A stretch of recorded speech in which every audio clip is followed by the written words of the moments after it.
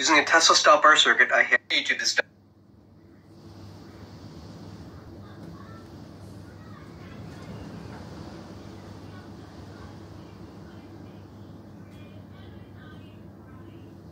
YouTube, this is Dive Black Fish. Just want to show you.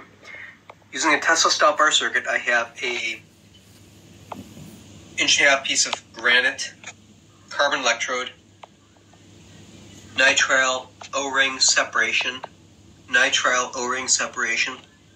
Just want to show you there's an amplification process with regard to electric input and surface area. So we have a very large carbon 4x6 input here. This is 6x6 piece of granite, and basically a 1-inch thick piece of carbon electrode. And what you'll see is an amplification where the electrical current is expanded to the width of the conductive area. So even with a very small input area, there's a very large output area. And here we go, we'll activate the circuit. You can see the input circuit there.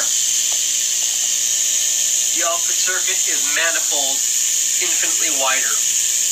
So what we're seeing here is a very interesting phenomenon that even with a relatively small surface area of input, we have an extraordinarily large output of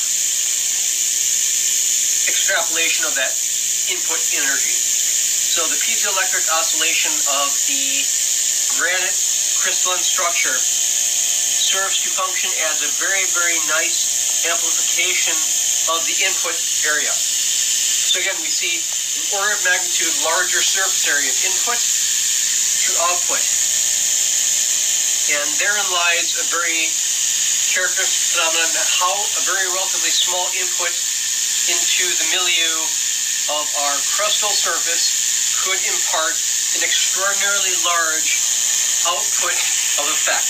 And again, it spans the entire width of the carbon electrode through the granite, through a 1.5-inch thick piece of granite. So you see an amplification of surface area to output area and subsequent resultant power dissipation. So it's very easy to see how a very small input could exacerbate a very large output of phenomenon resultant in things such as earthquakes or otherwise. So for what it's worth, just want to show you this is a very interesting phenomenon. Thanks for watching.